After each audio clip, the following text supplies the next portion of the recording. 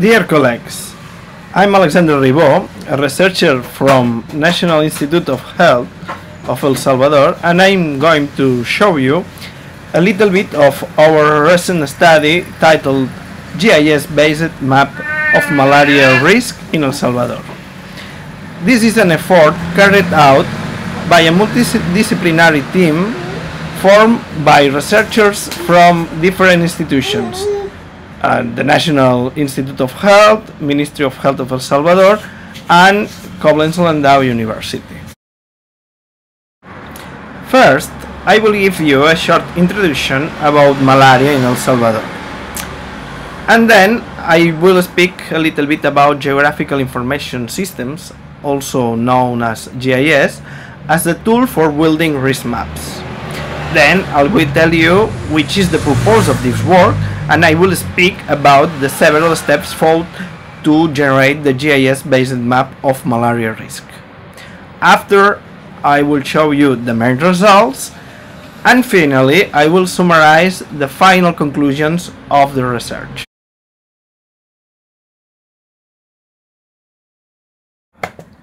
Now I will give you a short introduction about some topics that we will use in this presentation. Malaria is a life-threatening disease caused by parasites that are transmitted to people through the bites of infected female Anopheles mosquitoes. About 3.2 billion people, almost the half of the world's population, are at risk of malaria. The most vulnerable people is located in developing countries, especially in tropical and subtropical areas, due to the poor health infrastructure and the low sanitation conditions. Risk of malaria can be defined as the probability of developing malaria over a specified time period, and mainly depends on environmental risk factors and social risk factors. El Salvador is a small country located in the Pacific coast of Central America, and malaria was a serious problem in El Salvador, especially during the first half of the last century. Today, malaria is almost eradicated in El Salvador, with fewer than 20 reported cases per year since 2011. However, its immediate neighbors, like Guatemala and Honduras, have among the highest number of malaria cases per capita in Central America. On the other hand, geographical information systems, also known as GIS, are a useful tool to combine different risk factor maps in order to generate a disease risk map. For example, a malaria risk map. Risk maps are an essential tool to design prevention measures, especially in countries like El Salvador, where the successful results to mitigate lead a reduction to resources invested to this disease.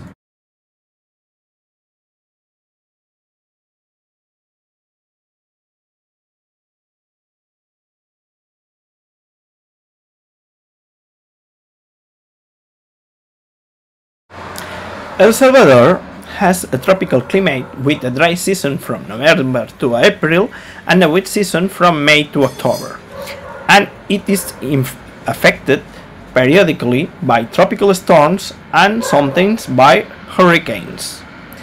As other Central American countries, it is located in a high volcanic and seismically active area and has a landscape heavily influenced by volcanic geomorphology. El Salvador presents several swampy areas, especially in the coast. Main water bodies are dams located in Lempo River and also are volcanic lakes.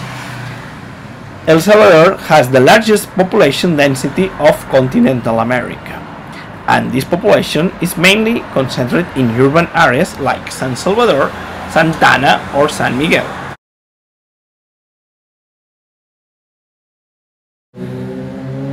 The main objective of this study is identifying at national level areas of potential risk of proliferation of Anopheles mosquitoes and therefore proliferation of malaria. We carried out this study collecting GIS public databases from different institutions like Ministry of Health of El Salvador, or Ministry of Environment.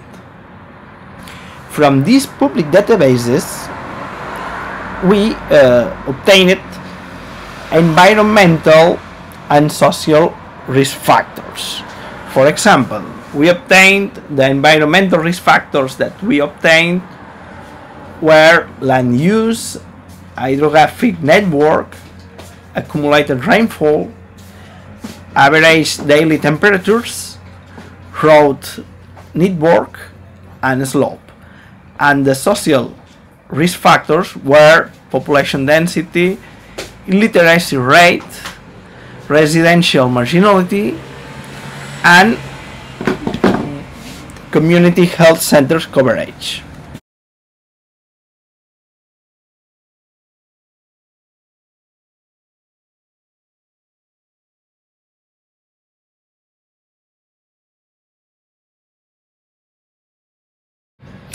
All data were harmonized in standard formats.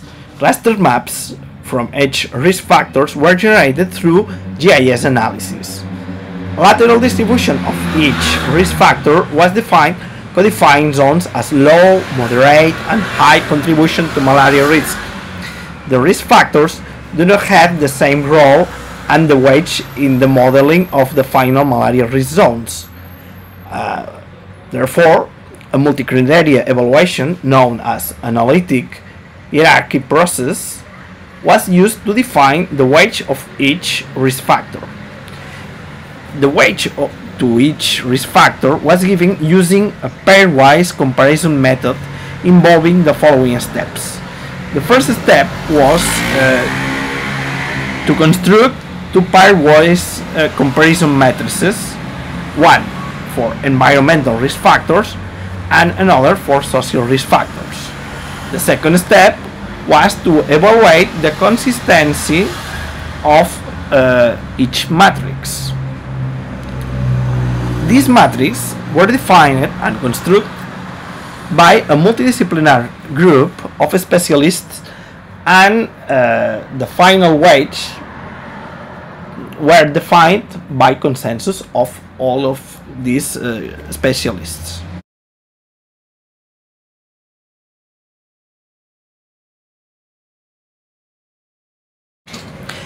Now I will show you the main results obtained in this study.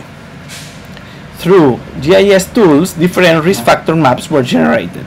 In this slide, we are showing the environmental risk factor maps.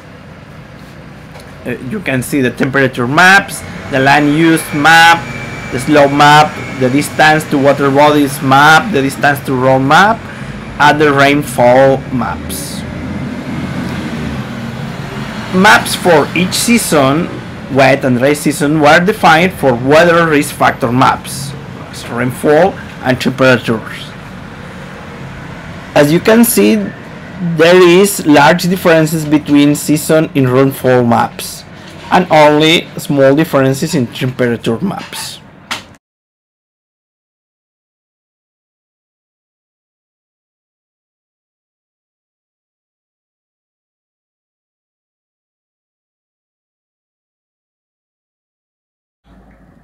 This slide shows the maps of the considered social risk factors.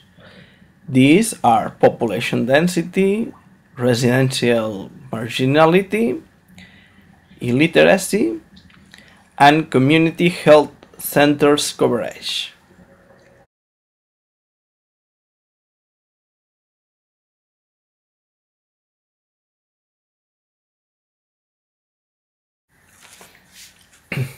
Herein we present the two pairwise comparison matrices, the environmental risk factor matrix and the social risk factor matrix. Both matrices were defined by the multidisciplinary group. Matrix containing environmental risk factors shows the most important factor is rainfall, followed by the temperature and distance from water bodies. On the other hand, the other matrix shows that the most important social risk factor was residential marginality, followed by population density and illiteracy rate.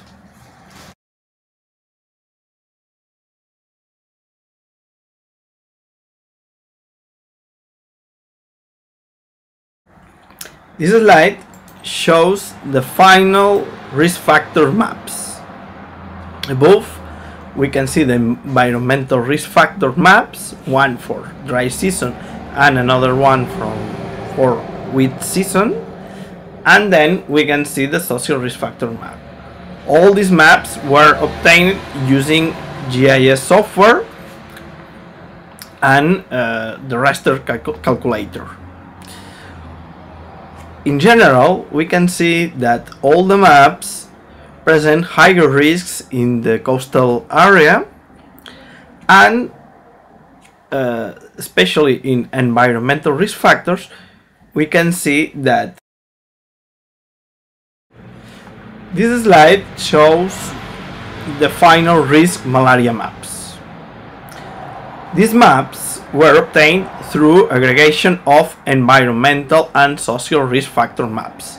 We consider social and environmental risk factors with similar importance, therefore the same weight was given to them.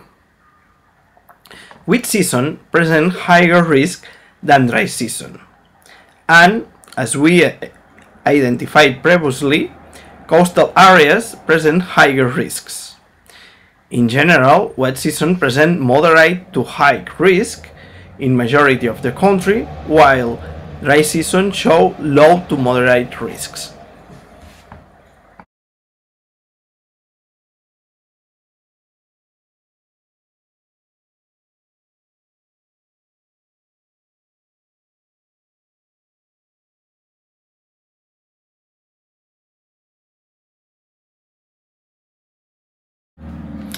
Now I'm going to summarize the main conclusions of this study.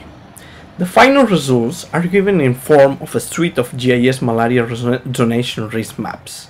These maps have been built through 10 malaria risk factors considering both environmental and social factors. These maps also consider the weather differentials in the different seasons. Final maps show variants of malaria risk at municipal scale, which convert them in a valuable tool for predicting malaria at local level. This work scale allows to the decision makers use design intervention for malaria mitigation from municipal to national level. Present risk maps are valuable tools to maintain appropriate disease response capacity, optimizing resources. Present study demonstrates the importance and possibility of using former public databases together with GIS tools and the analytical hierarchy process for obtaining a low-cost malaria risk assessment tool. Harmonization of all gathered information can serve for further applications to evaluate risk of other vector-borne diseases. And finally, we can say that the incorporation of entomologic data together with field observations and former epidemiological malaria data could be useful to test all these models. Thank you very much for your attention.